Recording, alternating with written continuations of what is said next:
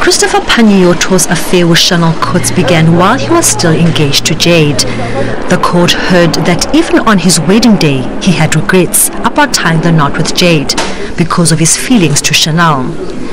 Clarishka Kapp, the friend of Christopher Panayiotou's alleged mistress, revealed that he would buy Chanel expensive and lavish gifts.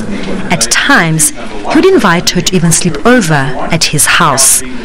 With these intimate cheating details, the state was trying to show how Christopher led a double life and how this could have been the motive for planning the murder of his wife. Meanwhile, another witness, pathologist Kevin Fourie, who did an autopsy on the murdered Jade, confirmed that she was shot in the head. She also had a bruise in the back of her neck, allegedly from being beaten by a gun. The autopsy report also showed that Jade was not sexually molested. The principal at Riebeek College, where Jade Panayiotou taught for 6 years, Marilyn Woods, also testified. She described the victim as a dedicated teacher who always smiled. Lerato Tipa, SABC News, Port Elizabeth.